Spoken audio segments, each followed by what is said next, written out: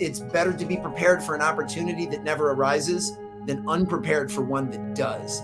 So I would say prepare right now as if the economic climate is going to get better in 3 months.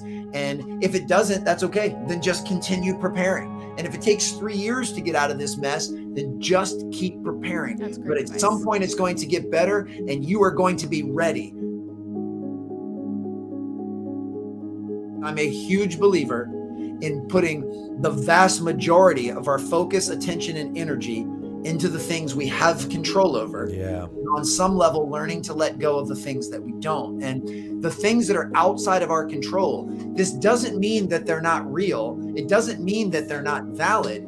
It just means that no matter how much you focus on them, it's not going to change. And high interest rates, banks are failing, inflation, and all of that stuff absolutely has an effect on the real estate market. But as an individual, you don't control any of those things. So the more time you spend anxious, worried, focused on the things outside of your control, it starts to detract from the things you do have control over. So while the economic climate may not be ideal, and it's certainly not preferred if you're in the business of selling homes, no matter how upset or stressed you get, it ain't going to change those things. So the only thing you can do is have the discipline and self-awareness to pour your attention and love into the things that you do have control over. And you can start planting those seeds now, because at some point, the things outside of your control, they will improve. Absolutely, they will improve. Now, I certainly don't know if they'll improve in 2 months or 2 years. I don't know that anyone knows that, but they will improve. That is the way that the world works. Anytime there's a dip, there's going to be, a peak at some point. So the question is, are you making the deposits now and planting the seeds now so that when things do get better, you'll be better than ever? I mean, that's the only option we have.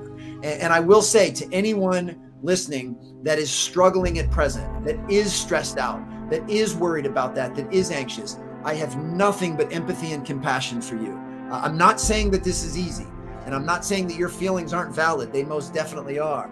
But at some point, I would encourage you and hopefully try to nudge you towards not worrying about those things or focusing on them. You can be aware of them, but double down on the things you have control over. And our morning and evening routine, our personal self-care, our relationships, our ability to create and put out valuable content. Like, these are all things on our side of the fence that we can double down on. To me, mental toughness is acknowledging that all I can control is doing the best I can with what I have wherever I am. That's it, full stop. Every day when I wake up, I'm going to do the best I can with what I have where I am. All of the outside circumstances and events, they're going to continually change, but nothing can prevent me from doing the best I can with what I have wherever I am. And a tier off of that is the reason I love that as a foundational mantra is it eliminates a trilogy of behaviors that undermines people's performance, undermines success, undermines fulfillment. I know these things firsthand, and they're the automatic default for most human beings walking the earth. And that is blaming, complaining, and making excuses. Yep. And there is never, especially in the real estate market, there has never been a greater time to fall to the temptation of blaming, complaining, and making excuses. And to be crystal clear, because I don't want anyone to think I'm tone deaf, all of the things that Nick, you just mentioned, the inflation, the banks collapsing, the rising interest rates, those things are real. I'm not saying that they're not real. What I'm saying is blaming, complaining, and making excuses about them isn't going to help you sell any more houses and isn't going to help you be a better version of yourself. So to me, it's about letting go of the things that are holding us down and anchoring us down and focusing on the things we do have control over. And when you can do that, you become emotionally agile.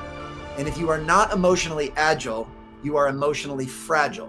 And one thing I can promise you, when the economic times are less than preferred and things are tough, if you are emotionally fragile, you've got almost no chance to weather the storm. If you are emotionally agile, you can take anything the world throws at you and plant those seeds, focus on your self-care, forge the relationships, and keep finding ways to be of service. Imagine 3 years from now, things get better and you've been doing nothing but twiddling your thumbs for three years, and you're not going to reap any benefits. So yeah. I know what I'm saying is very a matter of fact. I know that there's some people that are still scared and worried and anxious, people that might have to make some changes to their current spending habits and so forth. All of that is very real.